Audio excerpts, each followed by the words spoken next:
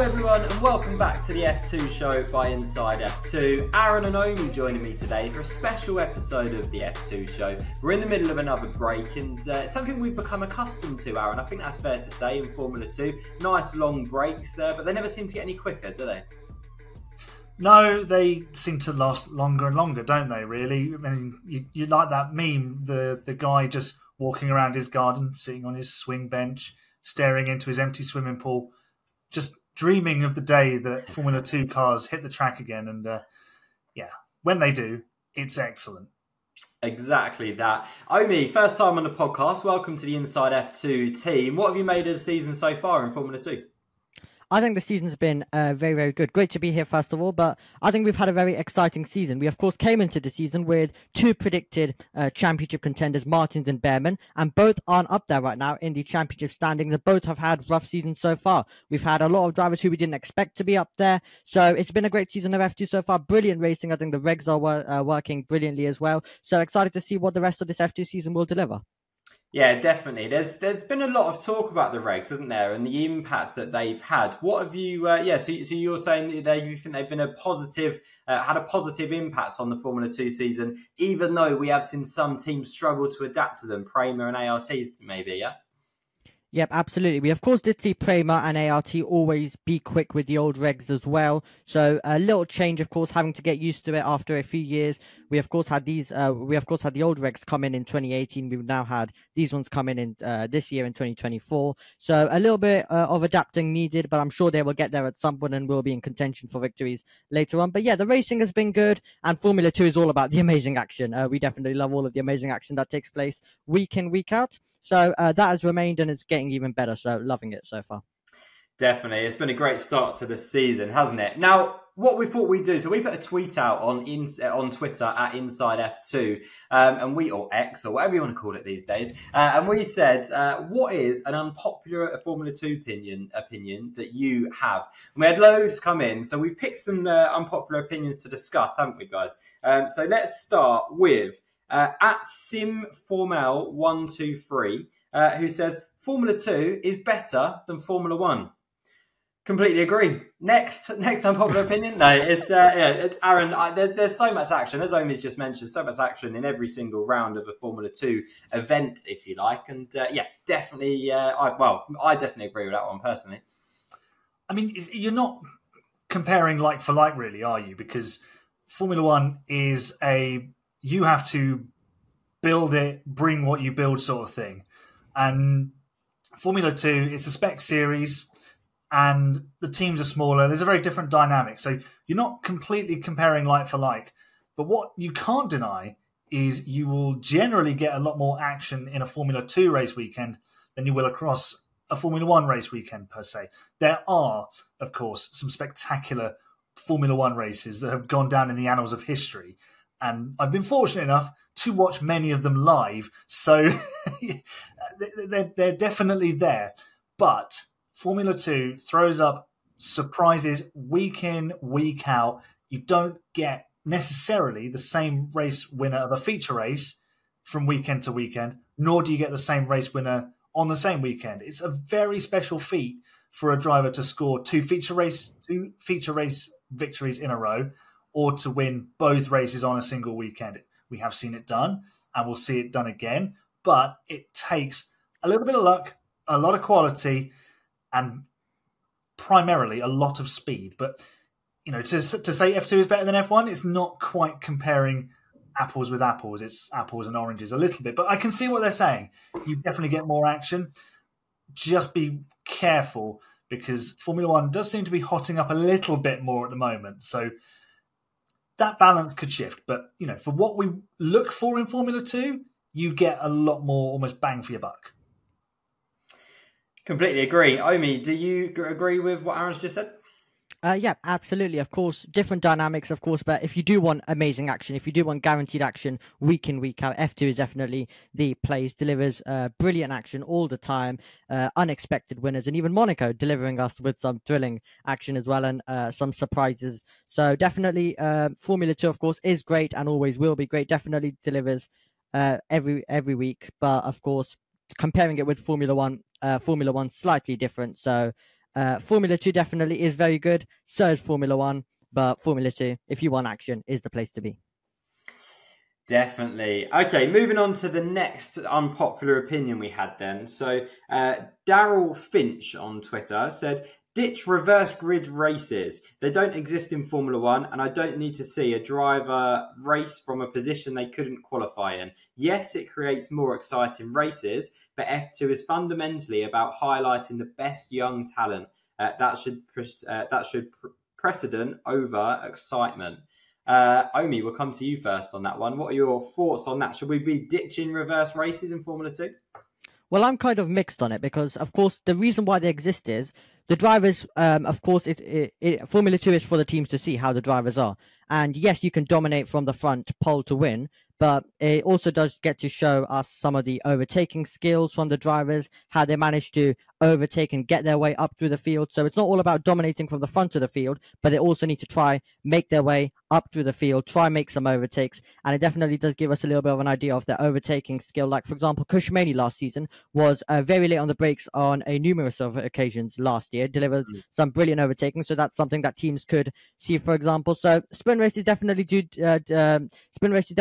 show some of the driver skill, but at the same time, yes, it does spice up the championship dinners with action, but sometimes it can be a little unfair for the drivers when, let's say, if we're at a track like Monaco, where you qualify in pole, but you start 10th in the sprint and then you finish 10th. You can't really make any overtakes. So it can be a little bit mixed, the sprint races. But for Formula 2, in my opinion, they do work, as it does get to show us some of the driver's talent, and that's what Formula 2 is for. Azza, agree with that? I'm not sure we should be getting rid of reverse grid sprint races. I like them because, it's an opportunity for drivers who might not necessarily get the chance to be at the front to be there.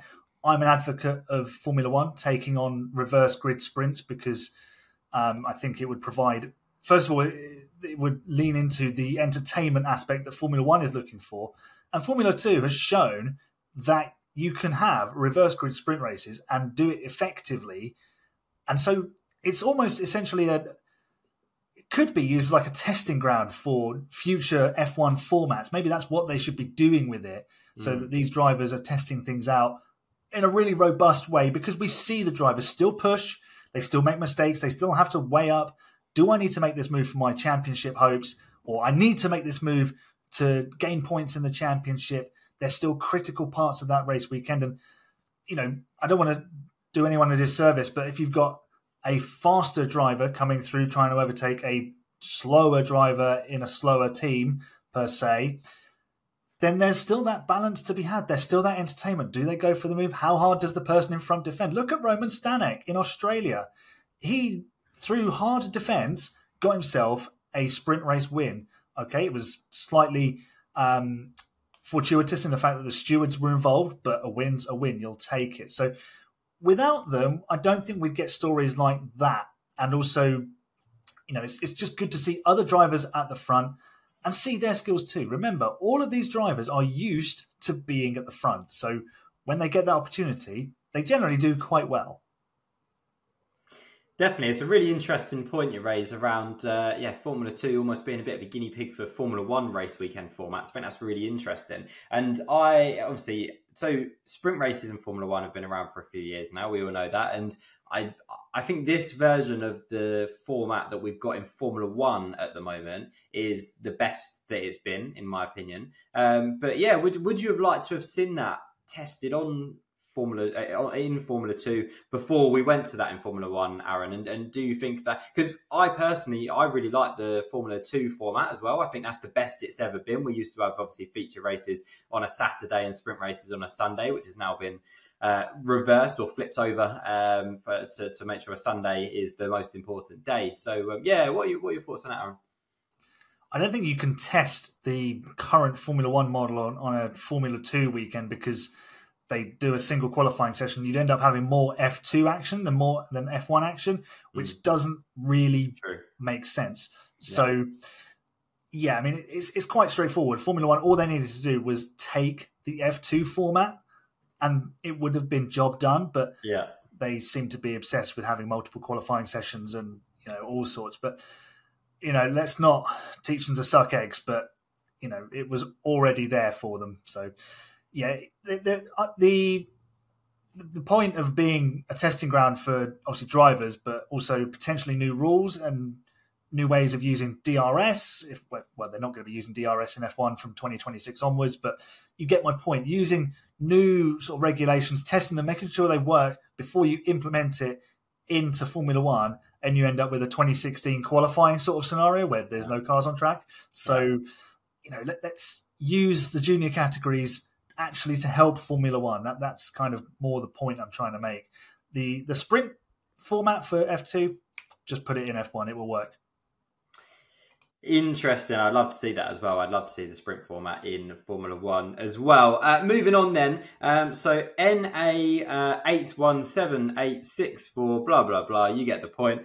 Says F2 shouldn't just race on Formula One race weekend. We've obviously seen in the past one event in Formula 2 back in 2017 when Formula 2 had a standalone event in Jerez back in the day. Omi, would you like to see some more standalone Formula 2 events away from a Formula 1 race weekend? Well, definitely could help with the breaks, of course. That would definitely help because we do, of course, see long breaks, especially when we get the races done after the summer break, and then we have a long break till the end of the season. Luckily, this year, though, we do have also Qatar right at the end of the season. So more to fight for one is definitely going to go all the way till the end, of course. But yes, it would be good, of course, would give maybe more opportunities for fans, but at the same time, not being on the F1 weekend, it would also mean that it does get less popularity, and it definitely does mean a little bit of that. Possibly also, it would definitely have some negatives, like maybe from a broadcasting standpoint. There would be a lot of things that's not really on the F1 weekend. So definitely it definitely will have some negatives, but could open the door for some other things at the same time as well. Aaron, would you like to see a standalone Formula 2 event or a couple throughout the season? I think the idea would be nice, but the whole point of Formula 2 is for them to essentially impress and wow the F1 teams.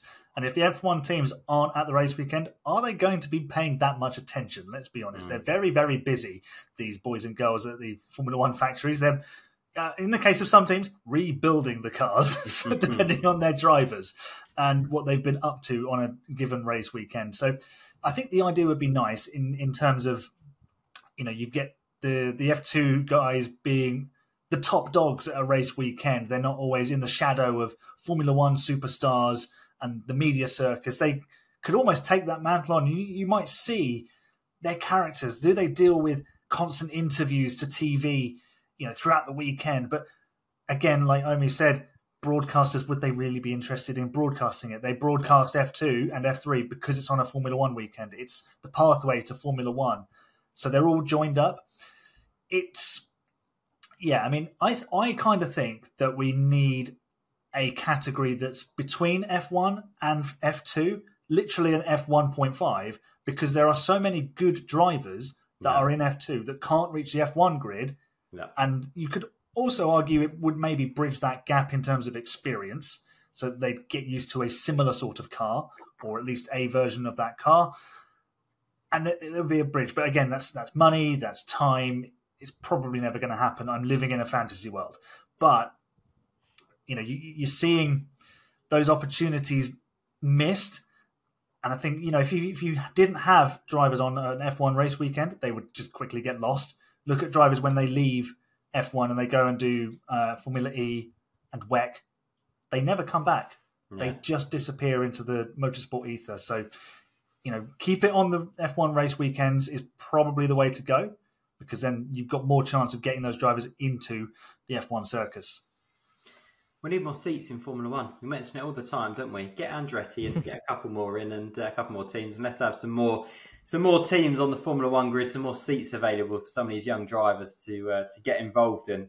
Okay, moving on. The next one is Elvis the Sheep 64. Love the username. Elvis the Sheep says, Kimi Antonelli's start to the F2 season has actually been very impressive, both in terms of speed and consistency, and he's clearly ready for Formula 1 in 2025. Now, if you follow me on Twitter, X, whatever you want to call it, right, you will know that I am absolutely in agreement with Elvis the Sheep there, because I've tweeted it. I've been having that discussion with a few people recently, whereby a few people perhaps saying, Kimi Antonelli, he hasn't done anything in Formula 2 so far this season. And I'm saying 17 years old, skipped a category, has never driven on a Formula 1 race weekend, has never driven some of these circuits before. He's in the top 4 highest average qualifiers so far this season. He's in the top 6 of the championship, and he was driving a car that was similar to a bus in Bahrain. For me, he's exactly where I think he should be in relation to the potential and the expectation that's on him right now. And it would not surprise me if he goes and wins, or potentially gets on the podium, or wins a race or two, maybe in the triple header that's coming up: Barcelona, Austria, Silverstone. Aaron, what are your thoughts on that? And do you think that is that an unpopular opinion from Elvis the Sheep, saying that his speed and his consistency has been impressive? I can see what Elvis the Sheep is saying, because there was so much hype ahead of the season. We were all guilty of it, let's be honest. We expected Kimi to turn up and wipe the floor with everybody and just waltz into Mercedes and start taking on Verstappen and just destroying everybody. It hasn't happened. But this is why Formula 2, this is why he needed to be in Formula 2, because he would have done exactly that, I think, in F3. Yeah. So Mercedes knew that they needed to challenge him properly. He's not going to learn anything not being challenged. So at the moment, he is going through that learning phase. And we hear Alex Jakes say it all the time. Oscar Piastri took a little while to get his feet under the table in F2. And when he did, he blew everybody away and then sat at the waiting room for Formula 1 and then caused all sorts of other controversy. So look, it's not unheard of. It wouldn't surprise any of us if he turned up in Spain or Austria or Silverstone and just suddenly, bam, he's half a second clear of everybody. He's on pole position. Everyone's finishing a week behind him in the races. And we go, okay, this is what he can do. However, what we expected and what we're getting are not matching up. There's a lot to be said for that, because he's young, he's learning. Like I said, it's that challenge. And also, it's new regulations. Prema still haven't quite got their head around it. And I think there's another factor in this. And I know I'm going to fanboy again. I'm going to name drop him. But Oliver Behrman, you would have expected Oliver Behrman to be that yardstick for him in F2 in terms of the raw speed. And I think we're getting that. But Behrman hasn't had the results. And there's myriad of factors for that. His F1 appearance in Saudi Arabia and just the way the season's unfolded for him. So I don't think we're getting a true sort of reflection on where Antonelli sits compared to Behrman. We know Behrman is basically ready for Formula 1. Where is Antonelli on that? Once Behrman gets himself sorted out, I think we'll see exactly where Antonelli is. And I'm sure we'll see them fighting on the track next season at some point in Formula 1. Although if it's Haas and Mercedes, maybe it's just lapping, but we'll see. Yeah. The Piastri comparison is a really interesting one, because I had this conversation with someone on Twitter in the last week or so, whereby they said, compared to Oscar Piastri, Antonelli is not performing. And we all know that Oscar Piastri, at the start of the season, albeit a sprint race win in Bahrain where he had a reverse grid, he didn't start winning races until the final 5 rounds of the season, right? So let's give Antonelli a chance. Let's wait and see what he's like. And I think the next 3-4 rounds are going to be quite crucial for him and his season. And he may well, and I would not be surprised if he starts proving people wrong. Omi, what are your thoughts on that? Do you think Kimi Antonelli, what have you made of his season so far? And what do you think he could do for the rest of the season? Yeah, absolutely. He came into the season very hyped. People really expected him to do what Zayn Maloney basically did in Bahrain, but nearly every week, basically. So he definitely has done well. He's, of course, got lots of fourth place finishes. He's been close to the podium, and it's been around lots of circuits that he hasn't raced at as well. Bahrain, of course, he had a lot of testing, but as you mentioned, the Prema was basically a bust that weekend. Then we went to Jeddah. He started showing some signs there, but that wasn't a track that he raced at. Same with Australia, even though he managed to get on the front row in qualifying for the feature race. So that was a great performance by him. Imola, he really hasn't had any luck. Monaco, he hasn't raced that. Now we're heading to circuits that he has raced at, and Spain especially, where most drivers have absolutely no place to hide because they've raced around the circuit, and also they've had testing. They've had a lot of testing around this circuit, so they basically need to perform. And for someone like Martins or Behrman, who hasn't had a good season so far, it's a great opportunity at the start of this triple header to try turn it around. They've had a lot of testing around the circuits. There is now their chance. As we go into the proper European part of the season, we've of course had Monaco and Imola, but now we're going into the triple header and then also Hungary and Spa following. So this is your chance to try turn your season around, try get it started. And Antonelli, I think he's raced around these circuits. Now we're getting to more familiar circuits for him, so he's going to have a huge opportunity to possibly get those podiums and wins, as you mentioned. So we're going to get to see more from Kimi Antonelli, I think, in this triple header, and I am going to predict that he is going to take a victory as well in one of the races. Ooh, we'll bookmark that. We'll come back to that later on in the season, definitely. So I'm with you, though. I think definitely a podium in the next 3 rounds. And yeah, if not a win, absolutely, I completely agree. Moving on then from one potential Formula One driver next season to another. 93 Marquez on Twitter says Victor Martins is a much better driver than potential Alpine Formula One driver next season, Jack Doohan. Aaron, over to you on that one, because I know you quite rated Jack Doohan last season, didn't you? We obviously know now that he had a crack in the chassis, which was what caused him to have a poor start to the season in Formula 2, and that probably cost him definitely a shot at the title compared to Porsche and Vesti. Is Victor Martins a better driver than Jack Doohan, Aaron? Very, very difficult one to say, because Martins has shown on several occasions he is rapid. Yeah. It's just consistency that he lacks. And consistency is what he needs at the moment, as well as, a bit of speed and a bit of fortune in 2024. He's really, really struggling for points this year. Is he better than Jack Doohan? I don't think so. I would have to disagree with that. I think Doohan is slightly more complete. I think he just, when push comes to shove, I think he can get the job done. And I don't think Martins is, I don't say entirely reliable, but like Doohan reeled off 3 wins in a row last season. I don't see Martins doing that.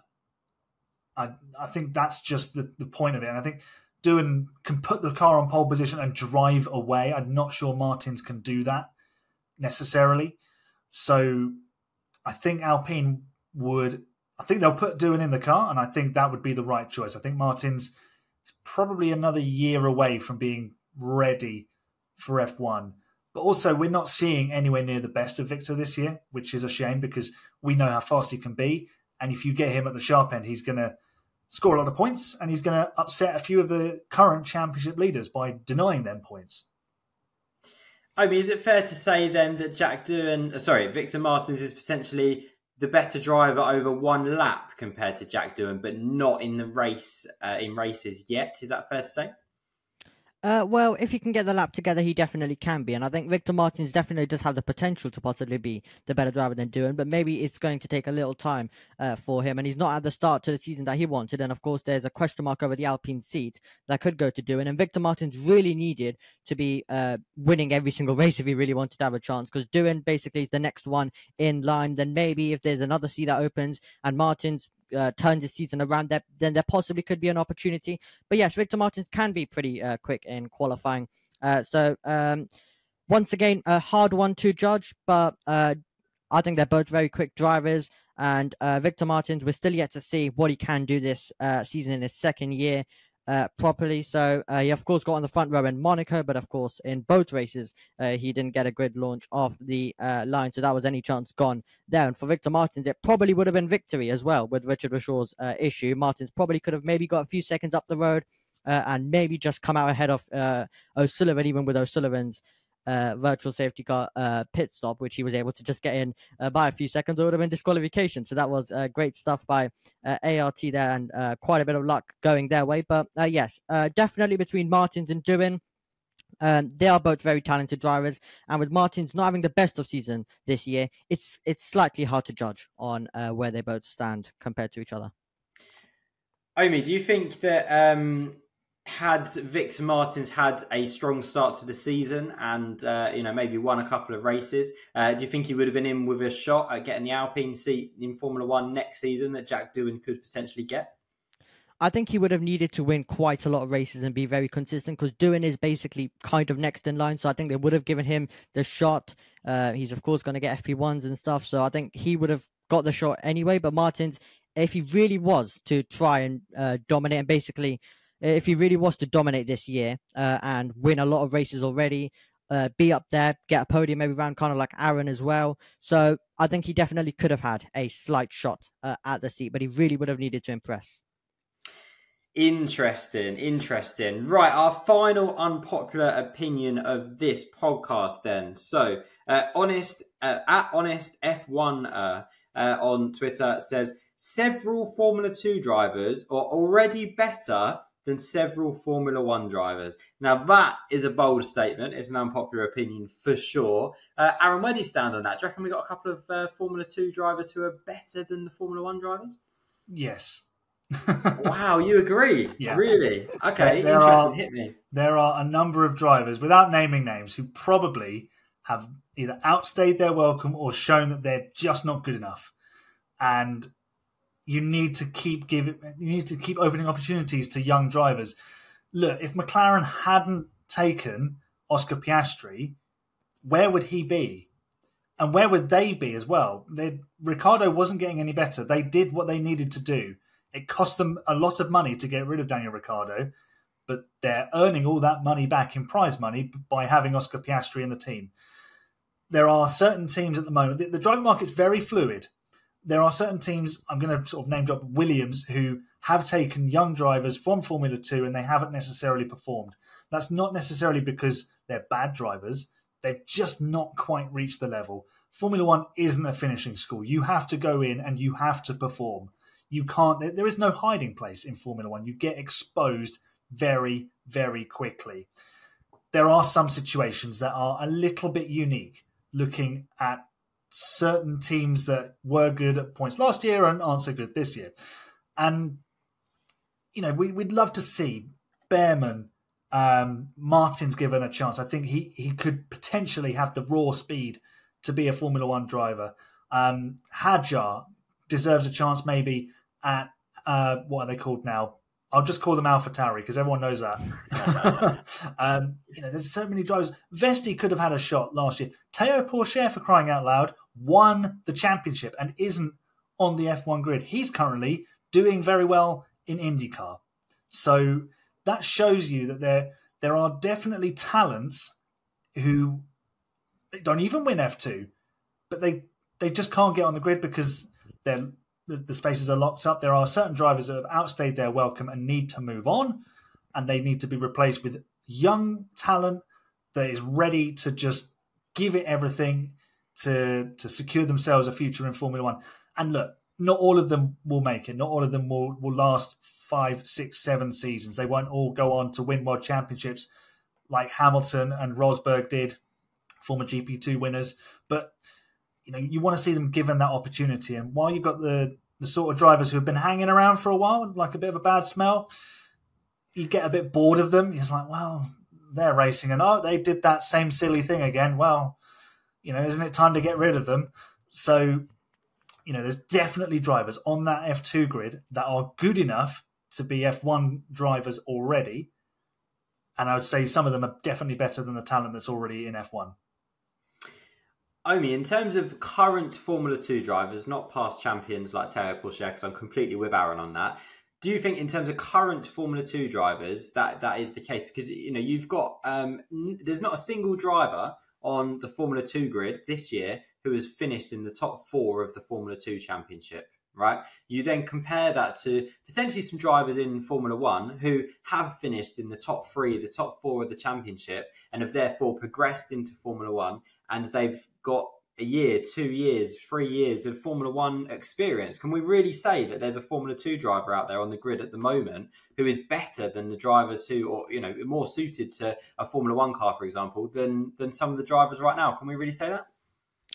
Well, I think we could. If we do look at the talent, there is quite a lot of talented F2 drivers in the field. They've shown it throughout their junior career. So I'm sure that if it did click for a certain driver in a certain team, it definitely could work. And it definitely could mean that possibly some F2 drivers are beating some of the F1 drivers and are already showing some great talent. So it definitely is a hard one. We of course won't know till they are given the opportunity to get into Formula One. That's the sad thing about it. But I'm sure that when they do get given the opportunities, we are going to see that at least they are better than some of the other drivers that are on the grid. So yeah, I think there are a few drivers that definitely do deserve it.